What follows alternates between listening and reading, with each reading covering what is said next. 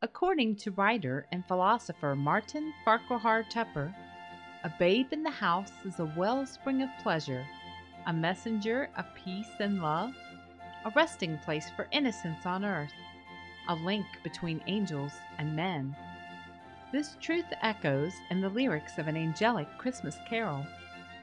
The words to the song, Angels We Have Heard on High, derived from a traditional French carol of the angels in the countryside, and is usually sung to a tune called Gloria, composed by American organist Edward Shippen Barnes.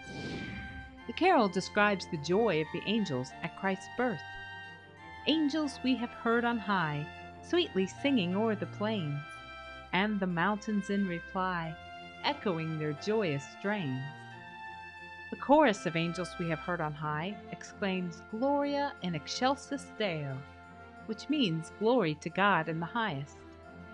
The word angel in Latin means messenger, which is confirmed by the gospel account of the angels bringing tidings of great joy to the shepherds abiding in the fields.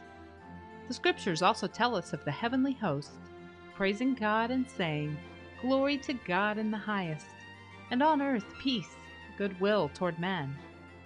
Of course, the angels of the Bible differ greatly from how we might imagine them today, thanks to their portrayal in books, television, and movies. Daddy, teacher says every time a bell rings, an angel gets his wings. That's right. That's right. Attaboy, Clarence.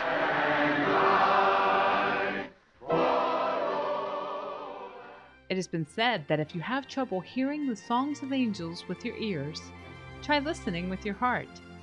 That's good advice for Advent and all year through.